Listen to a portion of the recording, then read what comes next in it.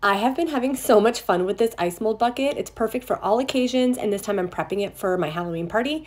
So you get your prop, whether it's flowers, shells, skeletons, etc., and then open the lid of the bucket and put the prop in there.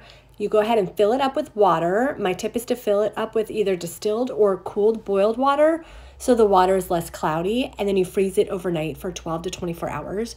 Take it out when it's frozen, run it under warm water to detach the plastic mold from the ice, and then place it in a stainless steel bucket, and you're ready to go.